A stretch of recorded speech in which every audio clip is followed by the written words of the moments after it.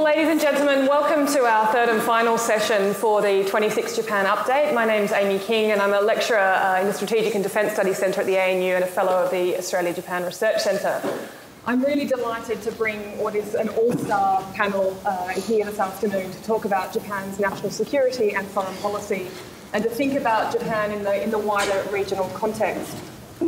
Rather than sort of a lecture-style presentation, we're going to mix things up a little bit in this final session this afternoon. I know that there are lots of questions in the audience. I've already heard from various people today. So we want to make sure there's plenty of time for Q&A. And what our three speakers are going to do is to offer us a few minutes, 5 minutes or so of remarks on various aspects of this issue of national security and foreign policy. I'll then throw some questions to our speakers. But that'll be the opportunity for you to start thinking about your questions because we're going to leave plenty of time for that. So in the order in which they are going to speak to you today, let me now introduce our three speakers. First up is Professor Purnendra Jain from the University of Adelaide, where he's Professor in the Department of Asian Studies. Professor Jain has been President formally of the Asian Studies Association of Australia and the Japanese Studies Association of Australia, and is an expert on Japanese politics and foreign policy, as well as wider regional Asia-Pacific security issues.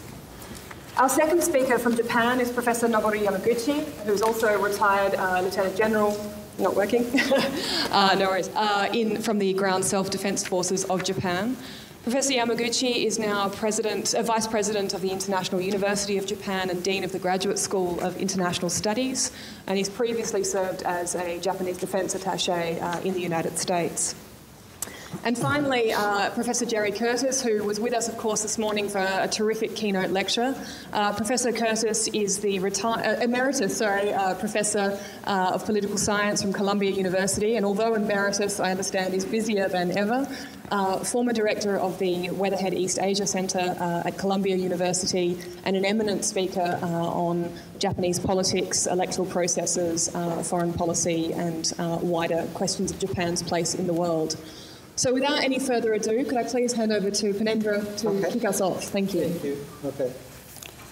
Thank you very much, Amy. I'd also like to thank the organisers for inviting me to this Japan update. Well, I have been asked to kick off, and also I was told that I have got 5 minutes to start with, and then we will enter into Q&A later on. I want to start with by borrowing two terms from the world of business. One of them is what we call disruption, innovative disruptions. How companies like Apple, they have disrupted the traditional market. The other term I want to borrow is networking, again from the world of business. We network. And I want to relate these two terms to what's happening with Japan's security and strategic policy, and how Japan has been strategically challenged because of these strategic disruptions, and how Japan is dealing with those strategic disruptions. And one of the explanations which I have followed or written and trying to follow a little bit more and explain is by creating what I call networks, international global networks. So what are these strategic challenges or disruptions which Japan is currently facing? We all know and we have heard so much about China, we have heard about North Korea, but these are not the only disruptions which Japan is facing.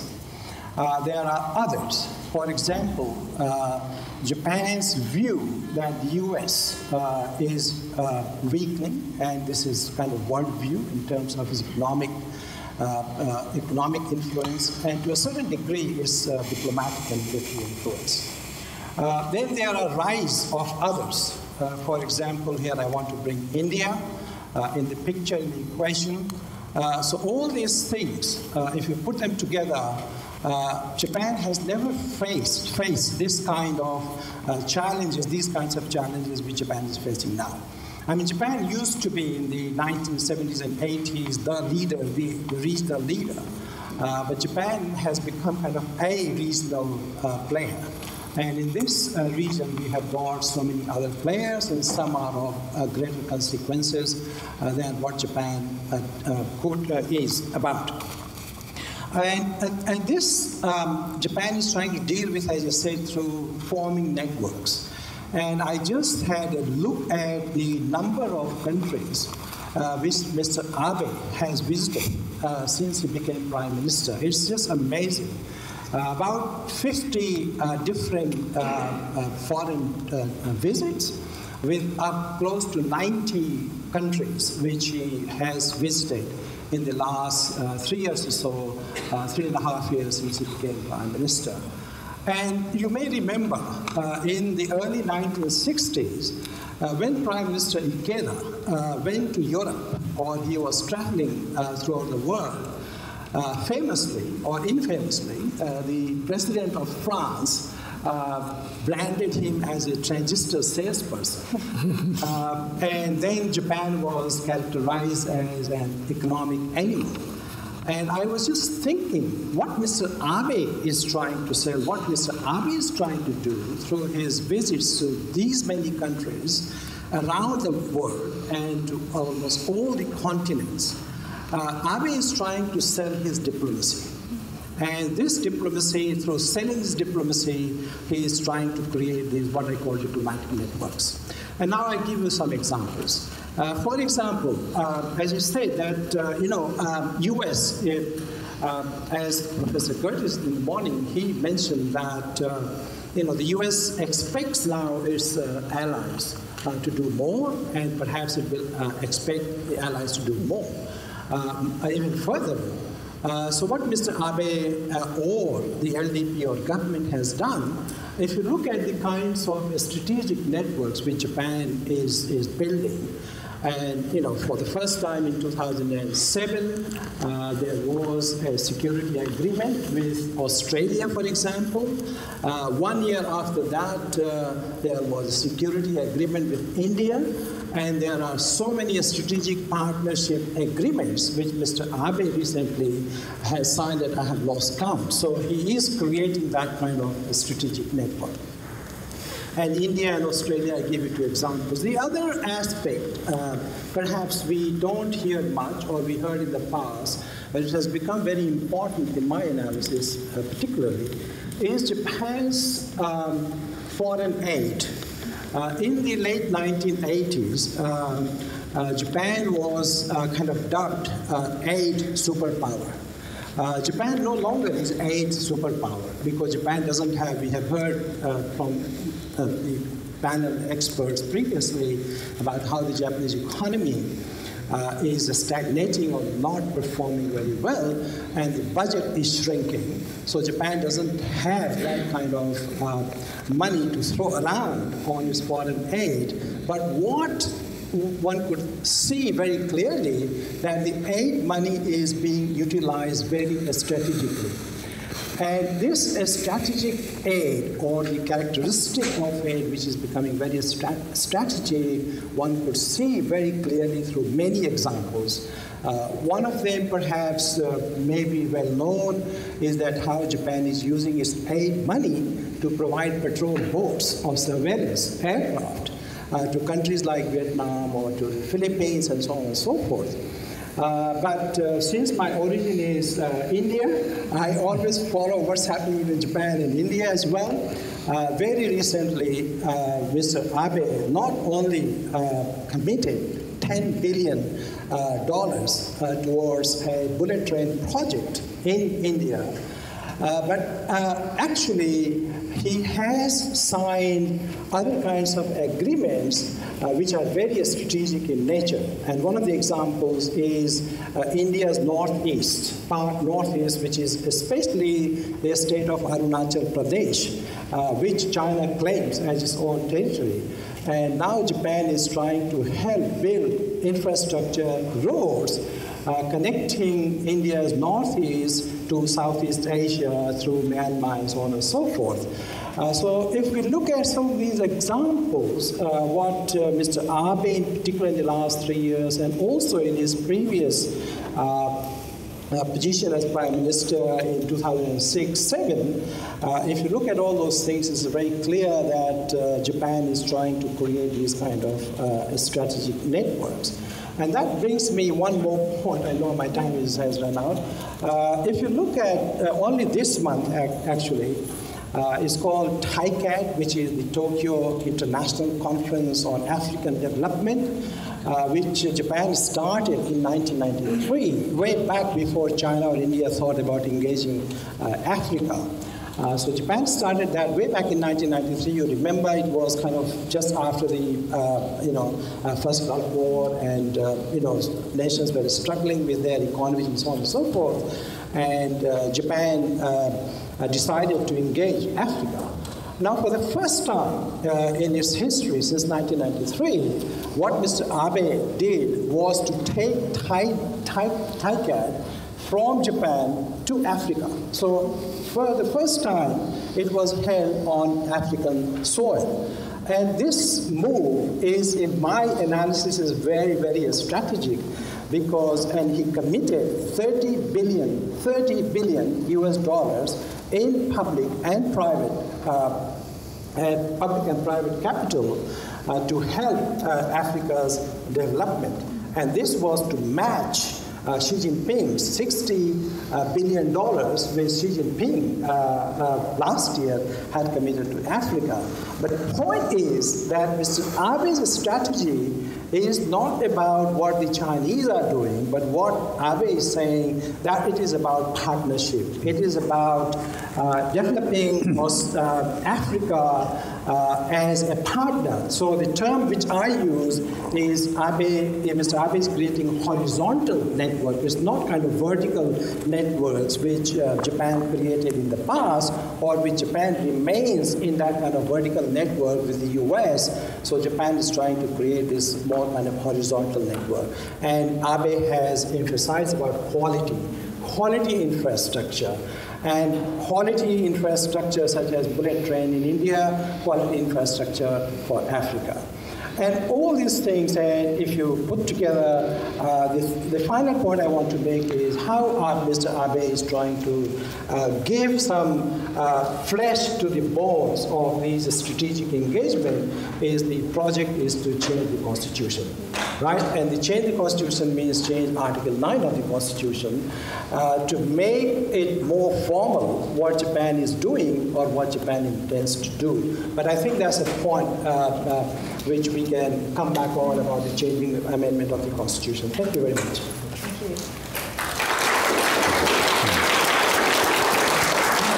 Thank you. I mean, a terrific start, I think, to think about those sort of strategic disruptions to Japan and its policies in the region, and some of the sort of signature moves that Abe is making in terms of networking, use of foreign aid, and some of the ways in which that is differing from China. Yamaguchi-san, over to you. Does it work? Yep. Is it working? Okay, thank you. First of all, I have to apologize for my voice. I'm recovering from the slight surgery of my throat several weeks ago. My voice, original voice, is much nicer. And I have been learning a lot from this morning, from optimistic side to very pessimistic side. And I belong to the former. I was trained as a helicopter pilot to be optimistic, so I never thought my plane was going to have engine failure. Even if I had an engine failure, I thought I was going to save the plane by auto-rotation, forced landing. If I was not able to save the plane, I won't be injured. Even if I got injured, I won't be killed. When I got killed, I don't realize it. So I'm basically optimist, and today I'm going to have a very daunting task, very much daunting. In 5 minutes, I'm going to talk about new legislation about Japanese security policy.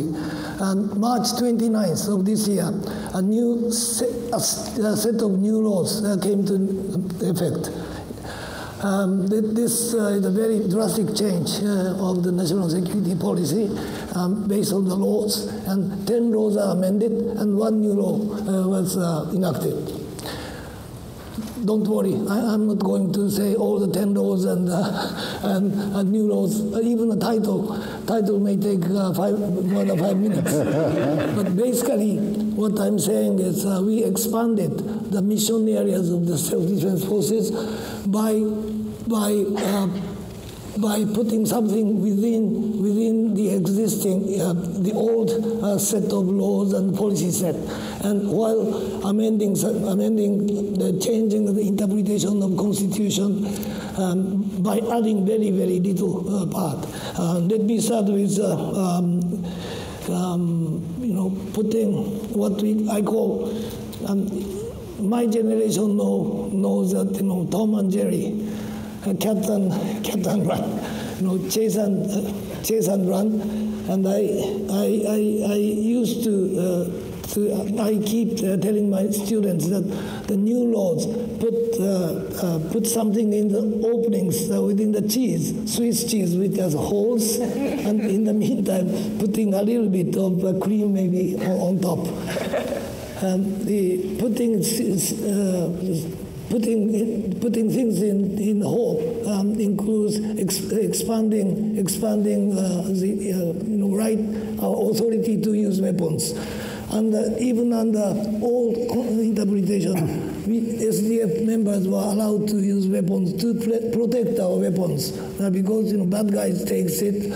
It is very, very dangerous, and weapons are expensive, so we are allowed to protect those weapons. And this was expanded to include the use of weapons to protect other countries' weapons, weapon systems that might be used for protection of Japanese population. For instance, U.S. forces, the weapons in Japan or any other forces that might be protecting us. We can use weapons to protect them even under peacetime conditions. And another point is we expanded mission areas in terms of international missions. By loosening or by lifting some of the limits. For example, we were not allowed to do what we call kaketsuke keigo. That means we can use weapons to protect me and protect you if you are working with me for UN peacekeeping operations from the beginning, 1992. But if the next guy, the people are asking me to help, I was not allowed to go and help. Therefore, those kinds of missions which might cause that kind of situation is what the government of Japan did not take. Because if I am asked, if I have to say no, it is embarrassing, and it may have negative impact. So we were hesitant to take that sort of mission, but now we can do that. Several other cases included. In addition, a little bit cream over top of the cheese is a new interpretation of Constitution, which allows us to exercise right of collective self-defense in the very, very limited case. Up until the last March, Japan was supposed to use force only for individual self-defense, for defense of Japan. But now, if something happens next to us, and if Japan lets it go as it is, Japan might be in serious danger of existence. In such a case, even before being attacked, we can use force to save others. Abe, I'm not representing the government anymore. I used to be the part of the government for 45 years. I decided it was long enough. And I'm now a private citizen with full-fledged freedom of speech. So I can say this: that station, that cheese, maybe cream on top of the cheese, may be the case something like September 1950. After several months after the Korean War broke out, Busan perimeter was almost to fall. If that happens again, and if Busan perimeter falls, Japan's Kyushu is going to be the front line, and Japan will be under the very, very serious situation. So in such a case, we might be able to participate in international efforts to save that sort of situation. Then my conclusion is very simple. As simple as soldiers. We have, since 1992, when we dispatched the first ever peacekeeping operations missions to Cambodia, up until now we have come a very, very long way. But still we have a long way to go. One example is new legislation does not touch upon what we call collective security. That means under the UN Charter, Charter 7, Chapter 7, if somebody is doing something really nasty, everybody is going to standing up against him or her. That is collective security. That's why I am refrained from doing stupid things against Amy. But you know, if that comes through. In other words, if United Nations force is organized to do good thing for the world, the international community should work very, very hard. But the new legislation did not touch upon this. In the future, we might have to look at that area as well. Thank you very much. Yep. Thank you. I think that's really highlighted helpfully some of the specifics around the new security legislation. And you've opened up, I think, some areas that we'll want to discuss further about where Japan might go next. Jerry, do you want to finish us off with some thoughts? Well, I really don't, because it's kind of difficult. I don't want to repeat what I said this morning, and I don't want to repeat what these two gentlemen have said now, with which I agree. So maybe I won't even need the 5 minutes, but I want to sort of build a little bit on something I said this morning, which was when we think about Japanese security policy, we have to understand it's not Prime Minister Abe so much that's driving the policy, it's the changes in the international system, that the end of bipolarity, the end of that time we thought was America's unipolar position as the only superpower. Now that's gone, and we've entered a fluid, uncertain, dangerous phase of transitioning towards some new form of a multilateral system in East Asia. And we have to think about how that is changing the dynamics of Japanese security policy thinking, and particularly from my perspective, how it's changing the U.S.-Japan relationship.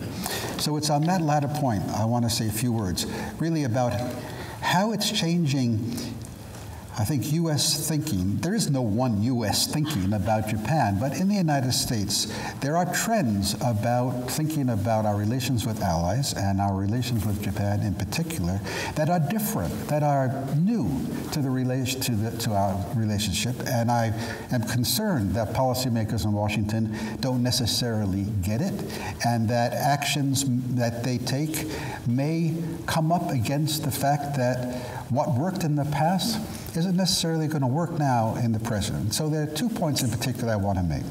One relates to the so-called free ride.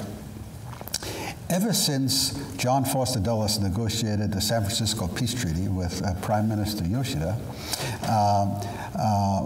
and Japan adopted its post-war constitution with an article that prohibits it from having a military, Americans have complained about Japan getting a free ride. We have an asymmetrical security relationship in which we're obligated to come to Japan's defense.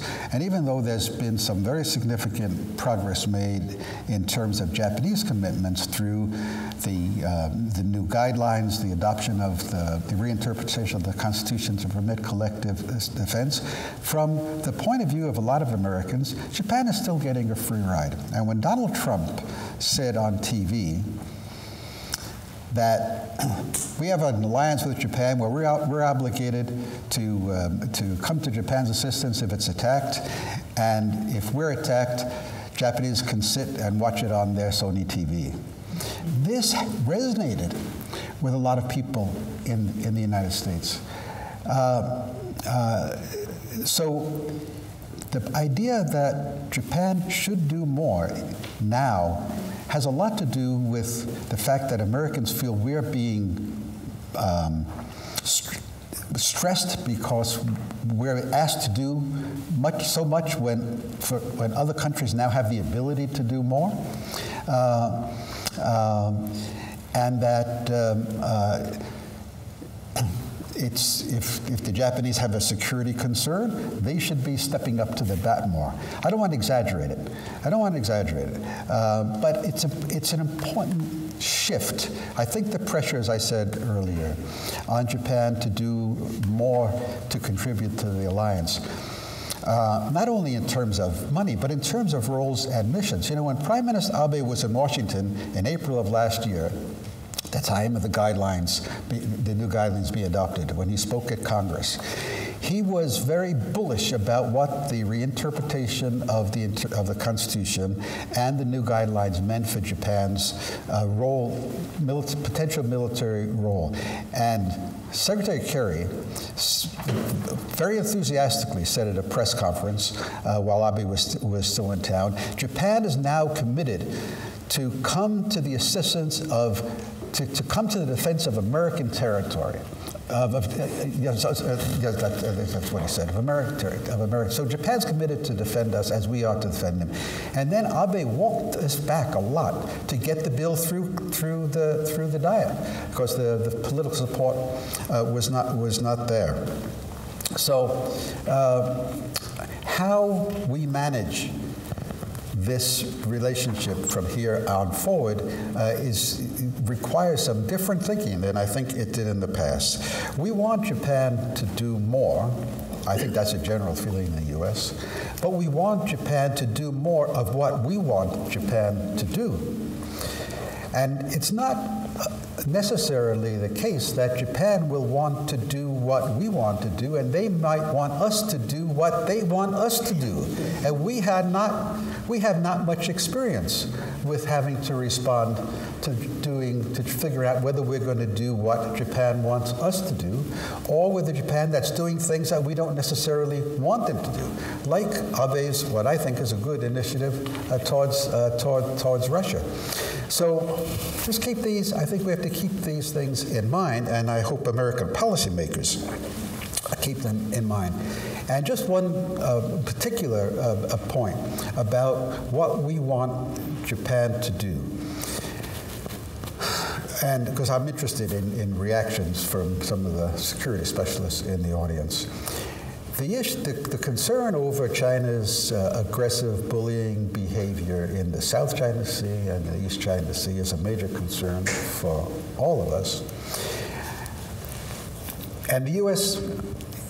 has been, I don't think doing enough, but it has been doing freedom of navigation operations around these islands, that the artificial islands the Chinese have created in the South China Sea. But do we want Japan to join an FON operation? There's a lot of people in the United States who think, Japan, these sea lanes are important to Japan too. I think it's very dangerous It's very dangerous. And you know the Chinese will try to find out where is the weak link if there's multilateral efforts to do these FON operations in the South China Sea. And they may well conclude that the weak link is the Senkaku Islands. And you could see the Chinese responding to Japanese participation in a freedom of navigation operation in the South China Sea by upping the ante vis-a-vis the Senkaku Islands. Then what is the U.S. going to do? These issues need to be thought through in ways that we haven't thought about them before. The second point I want to stress is this. You know, after the war, and actually until through the debate and the diet over the security legislation, the Japanese had a great concern, which was that alliance with the United States raised the danger of entanglement. The Americans would do something and drag the Japanese into it when they didn't want to be part of it. So you know in this alliance theory there's the danger of entanglement and there's danger of abandonment. I don't think the Japanese ever worried that we would abandon Japan, but they did worry about that they would get entangled by our actions. For the U.S., we didn't worry about either. We didn't really count on the Japanese to do very much, so it wasn't a question of being abandoned.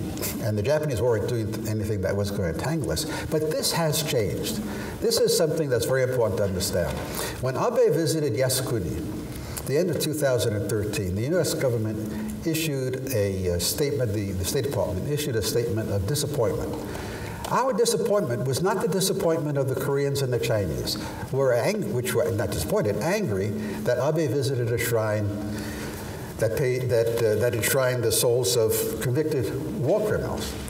It's not a big issue for Americans. The big issue for the Americans was that Abe did something that raised tensions in East Asia and raised the danger of entangling us in a conflict that we don't want any part of if we can avoid it. So it's very critical that So this danger of entanglement is no longer only a Japanese concern. It is an American concern. And as the Japanese are asked to do more, and do more, they will want to do more about deciding what it is that we do jointly. And as they do so, it raises the possible dangers that we'll be asked to do things we don't necessarily want to get involved in.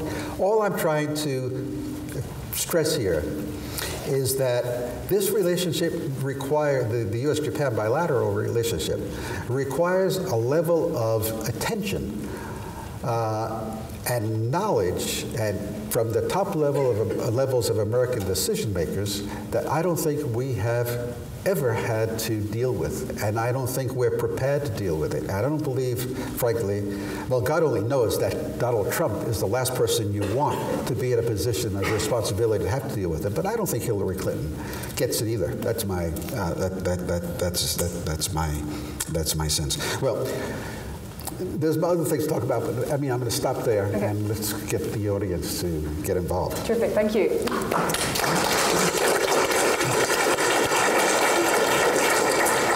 So, Jerry, I might start with you because what you've just said prompts some questions, but then I'm going to turn to each of Purnendra and Yamaguchi-san with some questions based on their presentations as well. But Jerry, this morning you talked about public opinion perhaps being the last real check and balance on Abe in terms of some of the national security policies and constitutional revision that he is taking.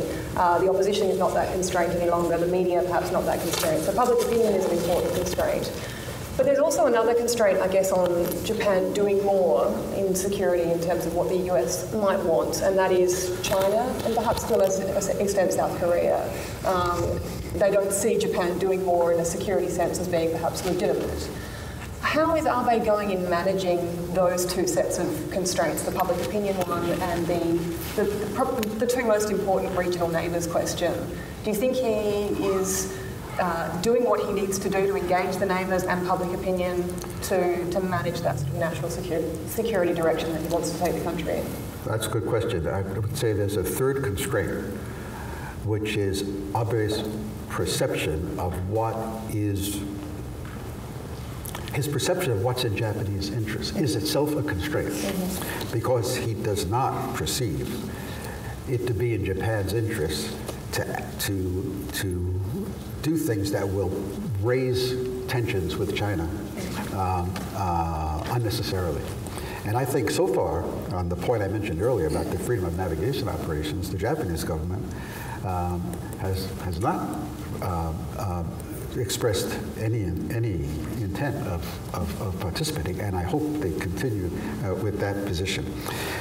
I don't think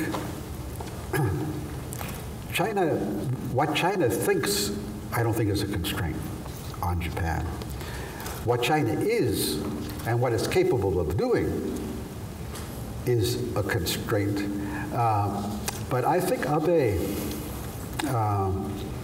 compared to the Abe I've known in the past, I once had a TV debate with Abe about China policy. This is what he was, I think maybe between his times as the first time as prime minister and the second. And he was so hawkish and so hardline. And when the TV program ended, we went back to the makeup room, take off our makeup. We continued to have a rather heated discussion, which ended with him saying to me, you know, Japan has never kowtowed to China, and it never will, and we will defend ourselves. And that's what I'm sure that is what he believes. But over the last 2 years, he has been very cautious in dealing with the Chinese, I think. He's been very firm about the Senkaku Islands, but he's also been enthusiastic about having face-to-face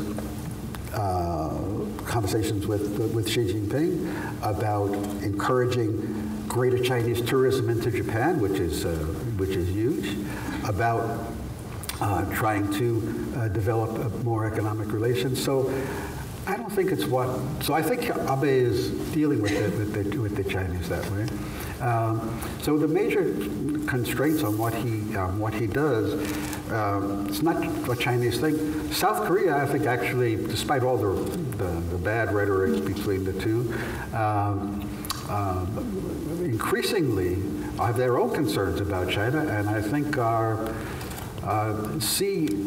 as long as Japan is closely tied to the U.S. in its security policy, that a larger Japanese role and greater multilateral activities, including with Australia and so on, I don't think the South Koreans have a problem with that. So yes, our major constraint is public opinion. But you know, Japanese public opinion on this issue has changed in a very important way. If you look at the numbers, yes, most people oppose the reinterpretation of the Constitution about collective defense, don't want to see revision of Article 9. They didn't like the Classified Secrets Act. But compare it to the past, compare it to 1960, at the time of the security treaty crisis, when people came out in large numbers, in massive demonstrations, some violent demonstrations, to try to stop this from happening. Do you see the intensity of the opposition anymore? No, the intensity is not there. So what you have now in public opinion is a lot of acquiescence.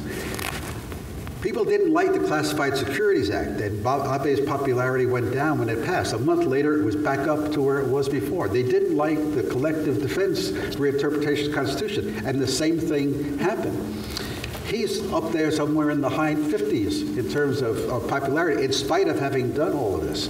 So I don't think public opinion is as much of a constraint on what the prime minister, what the Japanese government does. The key issue is how sophisticated the leadership is in figuring out a strategy to deal with this fluid, multilateral systemic transition in East Asia. I think so far, so good, is my conclusion. Thank you. Yamaguchi-san, on this question about public opinion, and you sort of said that we'd gotten somewhere with the collective security legislation, but there was a lot further to go. How do you see that changing? What could change public attitudes towards these new operations for the SDF? actually, for example, they expanded the mission areas. May include something more active. In peacekeeping operations, for example. For instance, in South Sudan, we have troops, a couple of hundred troops, along with Chinese and Koreans. Now we are doing the same job. And Chinese, for the first time, sent a combat unit, for the first ever combat infantry unit to South Sudan for protection of those activities. In such cases, we need to work harder. And in such cases, our soldier and soldier relations are really good. And Koreans and Chinese, we got along with quite well. Since 1992, we started peacekeeping operation in Cambodia with Chinese engineer battalion next to almost shoulder to shoulder. Since then, we have tension over senkaku or differences in the political position over international rules. But we have common things too. So in that sense, we may have to have wider views on the relation with neighbors. And as to Koreans, Japanese and Koreans, I'm a private citizen, so I can say this, that both Japanese and Koreans have got tired of beating each other. So basically, we are ready to work together again. That is my feeling. During the time, Korean-Japanese relations were not good in the last maybe 3-4 years. I never declined any opportunity to be invited to Seoul or Beijing. And I tried to do my best with my colleagues in Korea and China. And now, the reaction of Chinese media or Korean media are totally different from that of 2-3 years ago. So we may have to find common things, while we may have to be clear that we have differences and we cannot tolerate the violation of common international rules, that sort of thing. But it's a sort of complicated world which we are facing, and this is not my mission to think about the future. That it's younger generation's mission. We trust you. Thank you, Purnendra. One of the ways in which Abe is trying to deal with this more complicated world, as you said, is this network approach, and sort of he's going around the region selling his new diplomacy networks. Does the region want what he's selling? And particularly in Southeast Asia, and are there limits to what Abe is trying to do? Yeah, what the narrative of Abe's salesmanship is still pacifism. And we know that Japan moved from passive pacifism to active pacifism. And that narrative of active pacifism has become proactive contribution to peace. So this is what Abe is trying to say, right? That he is trying to project, and it's not just selling to the foreign audience, but also to his domestic audience. What Mr. Abe is saying that, look, whatever we are doing is for preserving peace. And whether it is collective security, whether it is rescuing operations, whether it is through ODA or giving rescue boats or surveillance aircraft, these all kinds of activities are put in the context of Japan's pacifist, peaceful ideas. So he's not saying, and so in other words, there are takers of this. That's one point. The other point is that we have already talked about it, and I think this point will come up in Q&A, that many of the Southeast Asian nations, if not all, they want some kind of balance in the region. And they see China's influence being too pervasive, too strong. So how to moderate that influence of China. And they see Japan as the best possible country which can bring that kind of moderation. So yes, I think through my travels and talks with my colleagues in Malaysia, Indonesia, and Singapore, I get this impression very strongly that they more or less they are in support of what Japan is trying to do and achieve. Okay. Well, I think just to add to what Purnendra just said, Abe probably could write a thank you note to Xi Jinping for helping him so much to improve relations with the countries in Southeast Asia. Because it's because of everybody's concern about Chinese behavior that Japan is not only expanding its economic and cultural, political relations, but it's expanding security relations with Vietnam, with the Philippines, with Australia.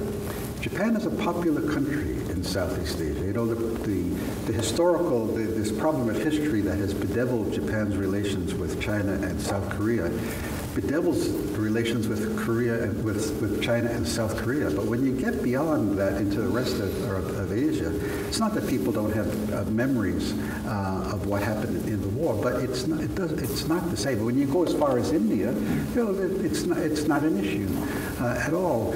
But China's the issue. China's the issue, and so the countries in the region are looking, I think, to Japan. And Abe may phrase it as, you know, pacifist or peaceful, positive contribution, and so on. Look, he wants Japan to be more of a so-called normal country and have security relationships with countries that are on China's periphery or that can help him be sure that a balance in East Asia can be maintained even if the U.S.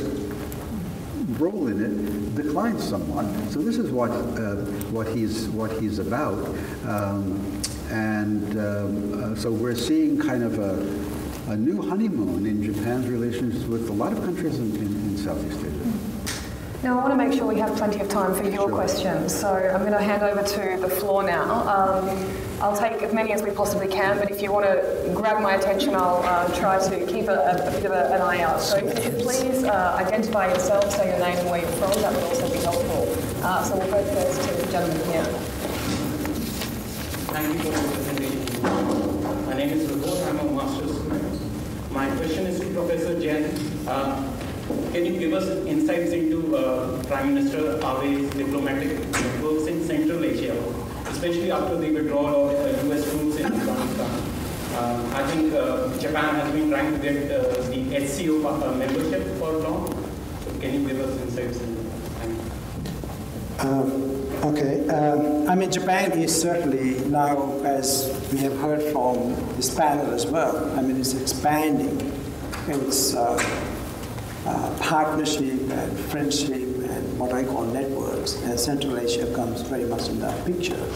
I mean, one of the reasons is that, you know, like China is quite strong, and India's influence is not, I mean, it's not weak. So China and India have been two players. I'm not talking here about Russia so much. But Japan's interest is in Central Asia is rising. And this is because of, I call it a number game. Mr. Abe is after having as many friends, as many interlocutors as possible. And Central Asia comes very much in that context. But more than Central Asia, actually, I think we should think more of South Asia here, because you know, we have heard this expression about a string of pearls around the Indian subcontinent, influence of China in Pakistan, influence of China in Sri Lanka and Nepal. And there we see that India has become a very important partner of Japan. I mean, in 1998, when India tested its nuclear device, Japan was one of the strongest critics of India's act and put sanctions on India But 2 years later or 3 years later, it started with exchange of not only with prime ministers, but also defense level exchange, which never happened in the past. So one can see very clearly that it's not just Mr. Abe, I'm talking about Mr. Modi as prime minister at that time, who took this initiative of engaging India. And I think the signs were very clear that they regarded that South Asia, India in particular, is a very important, going to be a very important player. And that's why we see there is more strategic security, defense kinds of relationship with India than with economics and trade and investment, which is quite unusual. You see kind of bilateral engagement, more economic and more trade and investment, followed by these kinds of things. The trajectory India-Japan relationship has been very different. But sure, to answer your question, yes, Central Asia has become very, very important in Japan's world view. Thank you. Okay.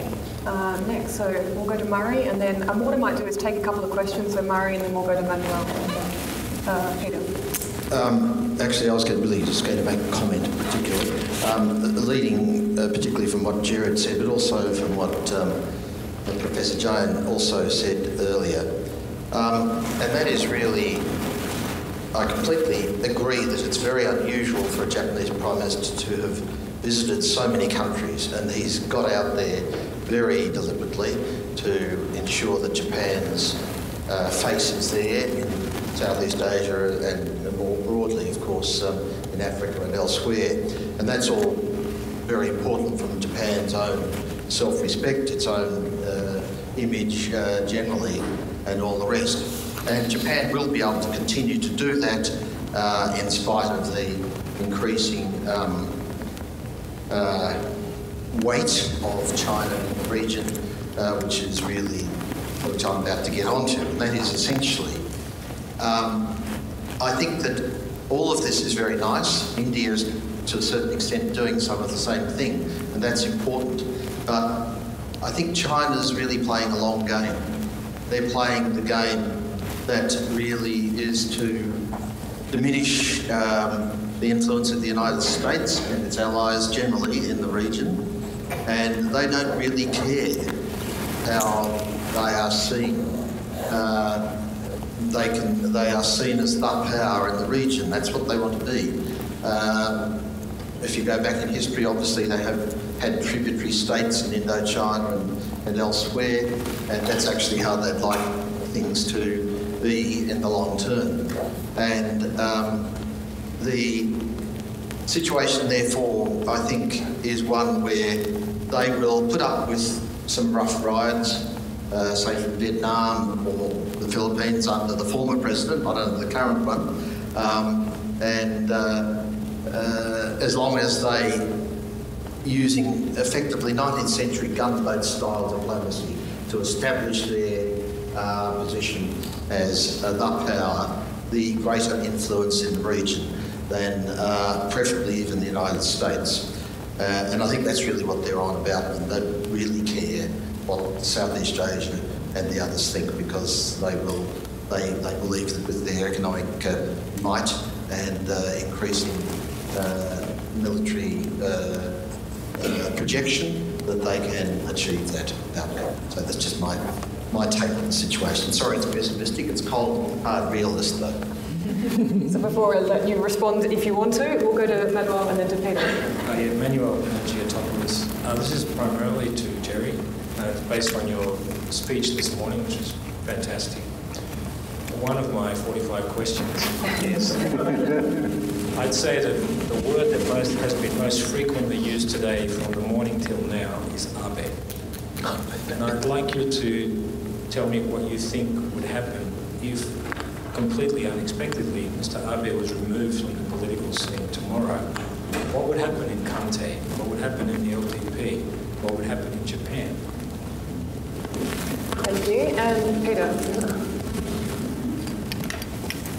My question is on a different tack, really, but I want to go back to the last session and connect it with this session, because I think pretty obviously the political security outlook for Japan and strategy must be connected at the hip with the economic outlook for Japan. And what we took away from the last session on the economic outlook was, well, the most optimistic outlook we took away from Hayakawa and Vines was that we've got an economy which is facing a very, very low potential rate of growth.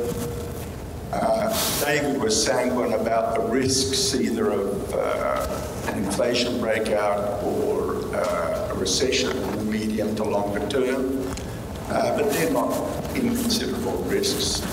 Whichever is not good for Japan, not good for Japan's friends in Asia, and not good for the region.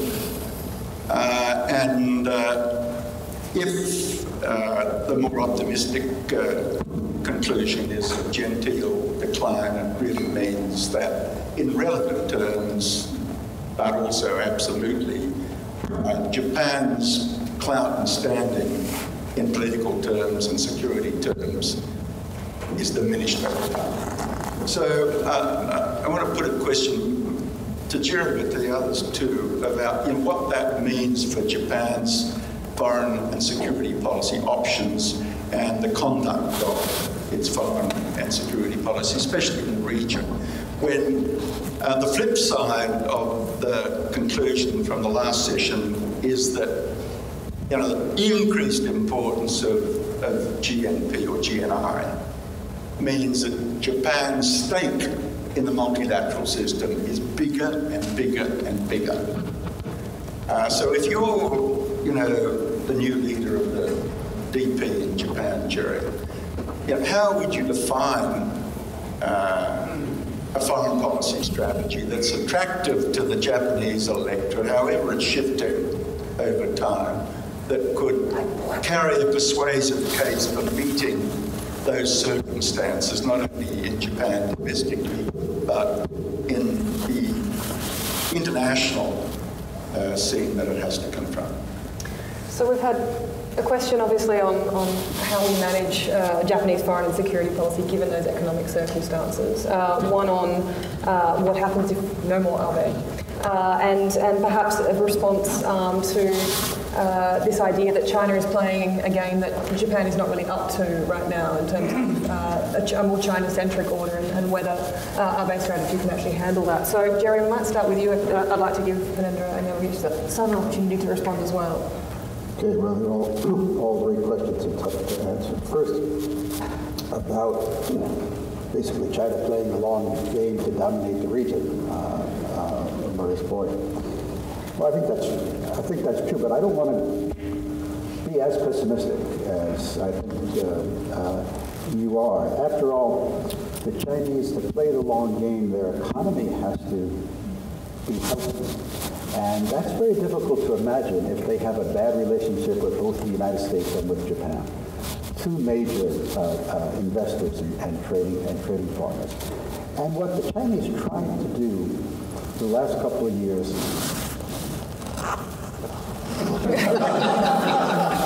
Are you looking for something that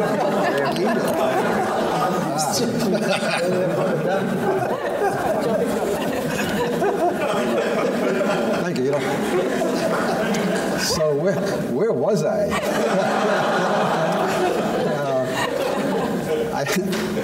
I actually do remember where I was.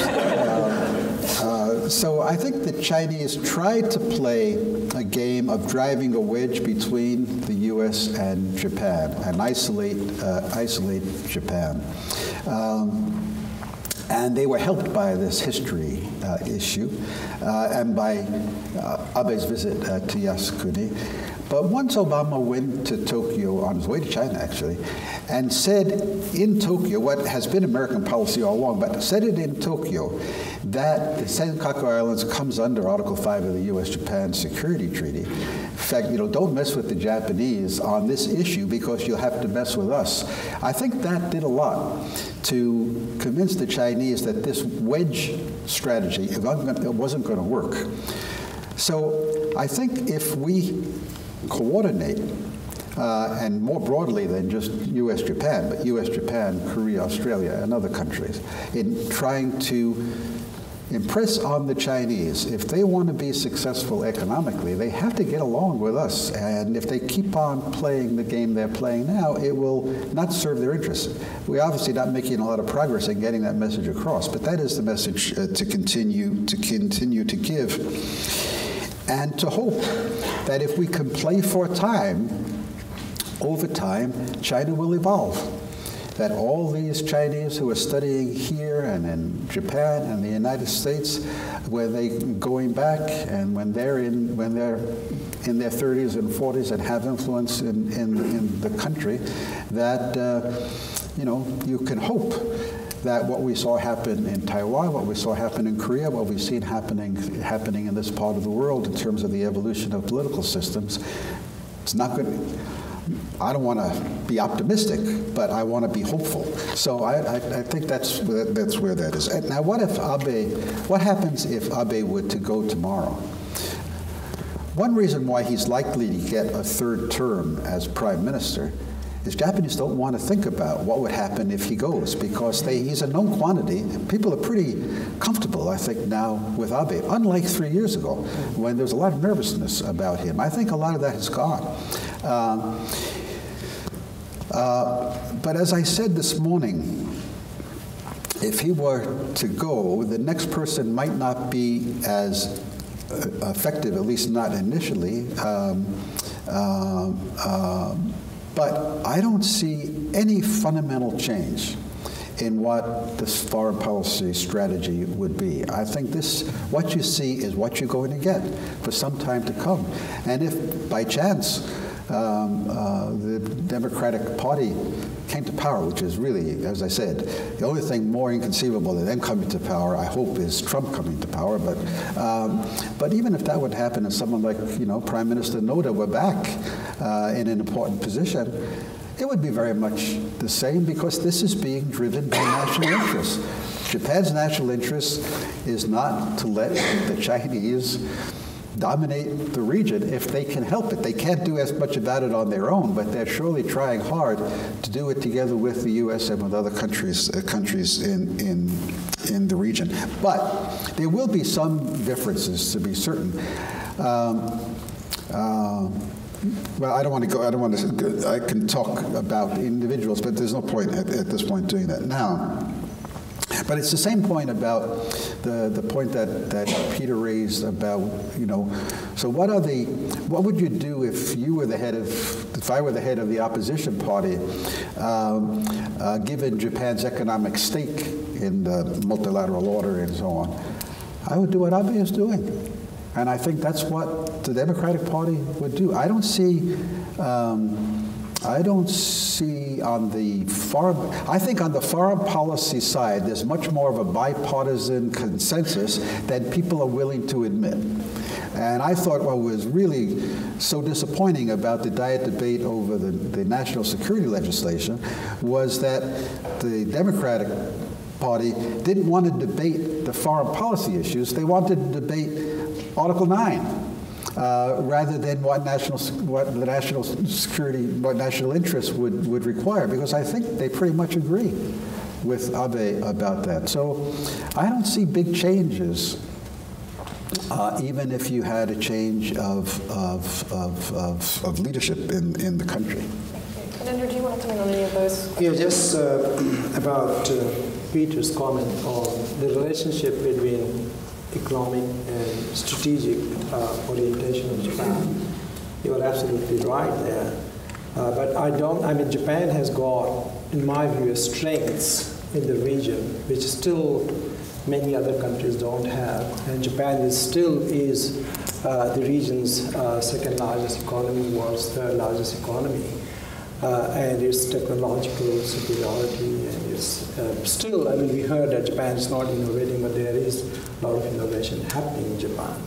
And countries around the region, they are very much after Japan's, not just capital, but technology transfer, for example. And they see Japan as a source of that. So I do not see Japan declining in a way that its clout will decline to the extent that regional players will look away from Japan. So still they will remain engaged with Japan for obvious reasons that Japan has got strengths. And those strengths are economic, technological, as well as, as I said, it's kind of soft power strength as well, because the region really want to engage with Japan, partly because of China's role in the region. So for those reasons, I think, I do not see how Japan is going to deteriorate to an extent that it will lose its clout. I think its clout will, if at all, it might grow a little bit more as China tries to assert more and more, rather than Japan's clout declining in the region. That's my take on that issue. About post-Abe, as Jerry said, when Abe resigned in 2007, no one thought, everyone kind of went off Abe, thought that he has gone from the political scene. And he came back, as you said in one of his speeches in the US, that Japan is back and I'm back, so he's back. And so for the last 3.5 years, he has made an impact. And, certainly if for some reason, Abe is out of, he goes, then I think there are options within the party itself. We know, I don't want to talk too much about individuals, but, recently Mr. Ishiba, he resigned from his ministry, or he didn't accept any official or any party or any ministerial position, simply because he wants to prepare himself as a post-Abe possible prime minister. And there are many others. We hear about Inada now as young, upcoming woman, female politician. Then, of course, Kishida is a possibility again. So I don't think there will be a huge political turmoil in Japan if for some reason Abe goes all of a sudden, not unexpected. Yamaguchi-san. Yes, from strictly Japanese security or defense policy point of view, I have two concerns. One is China's rise, and second is U.S. commitment. China's rise is a fact, and we have to admit. And China's rise, how nice or how aggressive China would become in the future is a concern. And how strong the U.S. commitment to the Asia-Pacific, maybe Australian friends agree with me, this stronger commitment is better for Japan. So better, stronger commitment of U.S. and nicer rise of China. That combination is an ultimate goal. If it takes 100 years, we need to start today. And for doing so, I have, at least I want to point out three considerations. One, China is not Soviet Union at all. During the Cold War, one day Soviet is gone. Nobody was so much worried. Nobody could have had any problem at all. But now, when China sneezes, some countries get cold. So we are not living in such simple world. And secondly, this is the first time for the Chinese to face real international relations with similar heights of major powers. China used to be center of the empire for thousands of years, and after that, what they call 100 years of humiliation. Now it is the first time for the Chinese to face the similar height major powers in the world. Or in other words, this is the first time for them ever to face other countries with borders. And that is second thing. Third thing, U.S.-Japan alliance.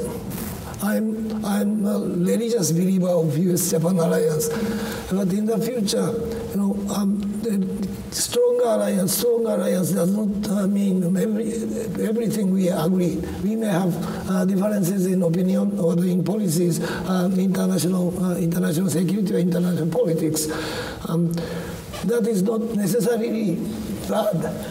There may be things Japan want to do, but politically cannot do. Which can be done by the U.S. politically can be done by the United States. There may be things the U.S. may not be able to do politically.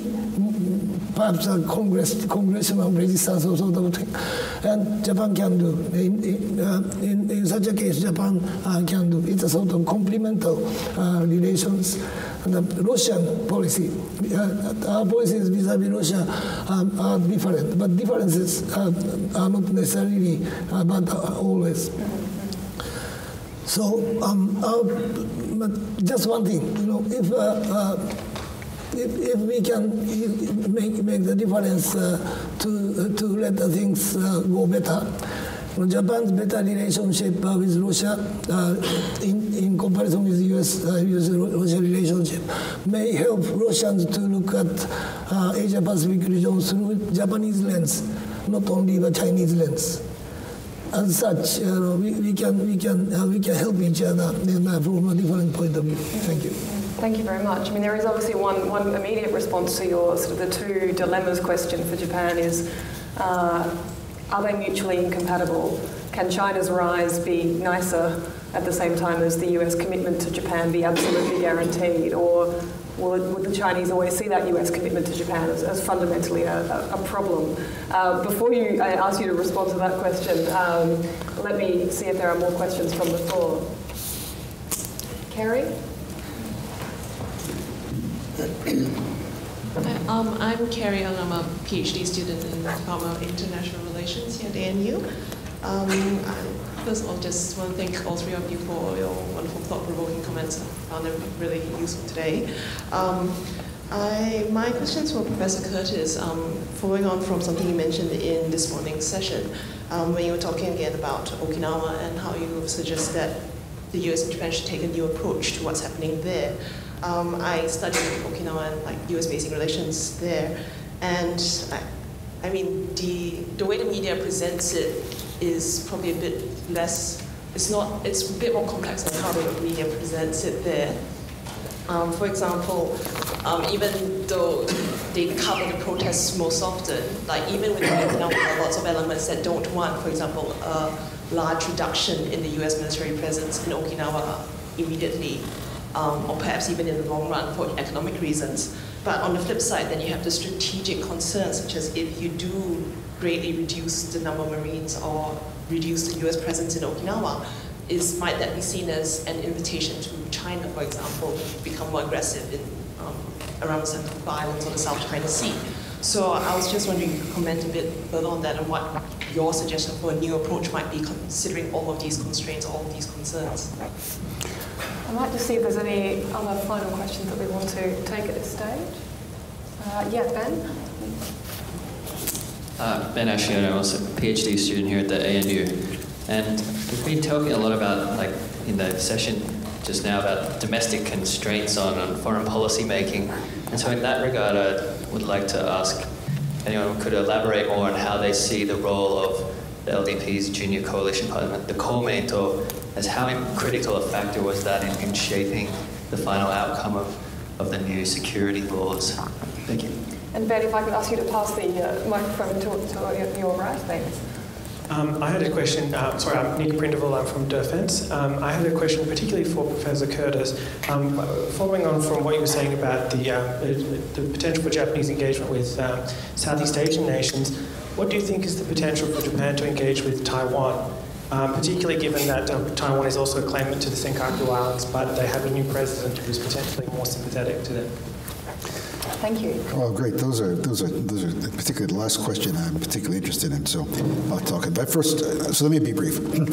So on Okinawa, no, I don't think anybody. I don't think I wasn't advocating that we withdraw from Okinawa, but we have too much. We occupy too much land. We have too many troops, and the Marines that are at the air base at Futema should be relocated to Guam. Come to Darwin. There's lots of be on boats. There's lots of ways to get them out of Okinawa without building a new base in Henoko, in my view. But also, you know, when in the years immediately following the reversion of Okinawa to Japanese sovereignty, the contribution of American military personnel in Okinawa to the Okinawan economy was roughly around 15–16% of Okinawan prefectural income. Now it's down to about 6%. Tourism is way up, and tourism would be up much further if there were less troops there.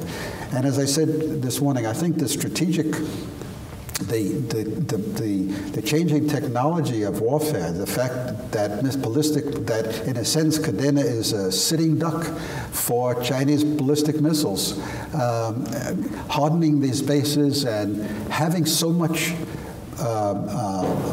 firepower concentrated in this land area seems to me to be very problematic. So I think we can have a rational policy of reducing the American presence in Okinawa that would not stimulate the idea, that would not make the Chinese think that it's less of a commitment to the region. It actually strengthens it can strengthen our commitment to the region, or so it seems to me. But I'm particularly concerned about the political fallout from all the incidents that happen in Okinawa, and the sense in, you know, this is a domestic Japanese problem in some ways more than it is a U.S.-Japan issue, because the real concern about Okinawa is that they're so discriminated against by the rest of the country. Japanese want American bases in Japan, but they don't want them in their own prefecture. You know, it's not in my backyard kind of thinking. So Okinawa then ends up being the place where it all happens. About the Komeito, I think its role was very important in defining what the reinterpretation of collective defense was to be, and it was much more constraining than what Prime Minister Abe had set out to get. And the chairman of the Komeito said just the other day, there will not be revision of Article 9 as long as the Komeito is in the ruling coalition. And he means it. And it won't happen. So unless Abe replaces the Komeito with some other party that's more amenable to constitutional revision, its role is very big. Now, on Taiwan. I think Taiwan is trying to diversify its trade relations, so it's not so dependent on China as it is now. And Japan is a very important country for as far as the Taiwanese economy is concerned, both in terms of trade and investment. We're seeing Taiwan investment increasing in Japan, buying Sharp, the Taiwan company buying Sharp and so on. But there's a real danger in the Japan-Taiwan relationship, which is that even though the DPP is sort of to the left in Taiwan politics, its best friends in Japan are on the right. And when Tsai Ing-wen came to Japan, just before she became elected as president, had met with Japanese here, it was the LDP right that feted her and that want to see Japan develop some kind of security relationship with Taiwan. This would be very dangerous, in my view. You do not want to provoke the Chinese by making it look as though Japan is trying to develop a security relationship with Taiwan.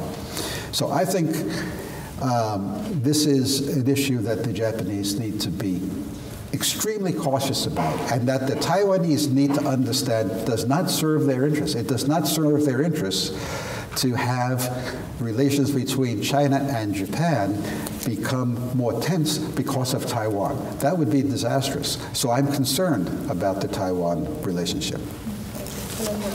Just on one point about Komeito, I especially wanted to comment on that because I had about an hour one-on-one conversation with Mr. Yamaguchi recently.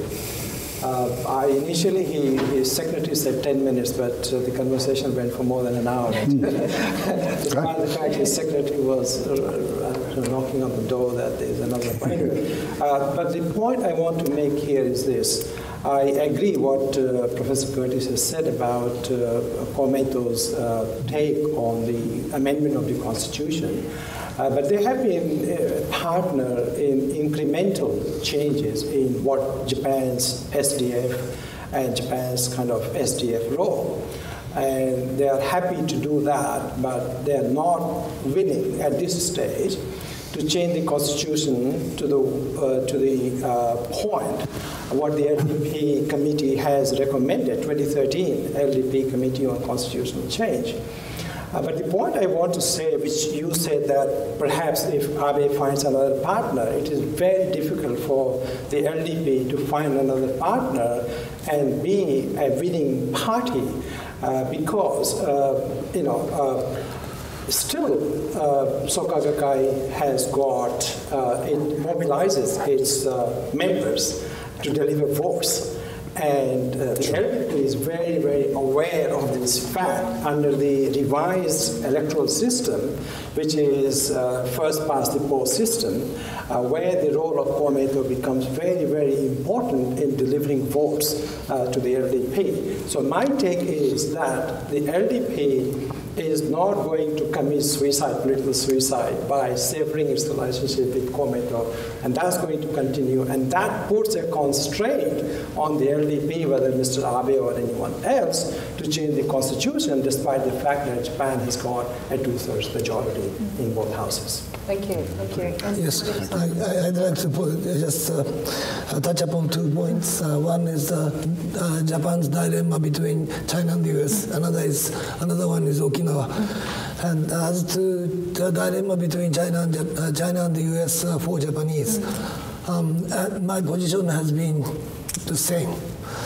In late 1990s, there used to be an argument between dragon slayers and panda huggers. At that time, I used to say, I want to clinch the dragon. In order to clinch the dragon, I need to have strong arms, and if the big guy push my back towards the dragon, it is easier to clinch or hug the dragon. That is only solution for the better for all. And in this sense, I would like to agree with Professor Curtis on Taiwan issue. We never want insecurity of China. So in that sense, the Japanese policy vis-à-vis China or Taiwanese policy vis-à-vis Taiwanese-Japanese security cooperation should be very, very careful. And we don't like insecure China at all. And secondly, Okinawa, there are 2 points. One, Okinawa is located very strategically important point. Many of you may have heard about anti-access area denial capability of China, in which China may diffuse U.S. mainly naval access towards the Asian continent by using mainly strategically defensive weapons. China may have that capability, the denial capability, but even Japan has denial capability too. And if we have denial capability on Okinawa, it may help U.S. forces reinforce us. Easier for the U.S. forces to come to the Okinawa and other places and cross Okinawa. And if U.S. forces come to those places, our area denial capability will become much stronger. So Okinawa is located in a very important point. And secondly, Okinawa has 1.4 million population, within which in comparison is only 20,000 U.S. military personnel in Okinawa. The visibility is too far high than the reality. And this is simply because on Okinawa there was a land combat ground battle, so everything was flat. And after Battle of Okinawa, U.S. was preparing for the landing invasion of main islands of Japan. So U.S. Air Force, Army Air Force, Navy, and Army occupied the flat and easy access to road and ports. That means easy for the population to gather. That Phtenma, for instance, is located in a sort of choke point, north of choke point of the populated areas. So it is far more visible than necessary. If you go to Okinawa, you land on Naha Airport, and right to Naha Airport there is a port facility, US port facility. Right next to the very, very busy road, and green, very beautiful facility. And after going through the traffic jam in Naha City, you will see either right or left side the fence of US bases. It's not necessary. So if we put Phtenma to other places than existing place, visibility will become much, much lower, close to the reality of 20,000 to military personnel, as opposed to 1.4 million Okinawans. Well, ladies and gentlemen, I'm afraid we are now out of time. We've had an extremely rich final panel that I think has touched on some important domestic issues, the wider regional context, and then some of these sort of continually thorny issues in the US-Japan relationship, such as Okinawa.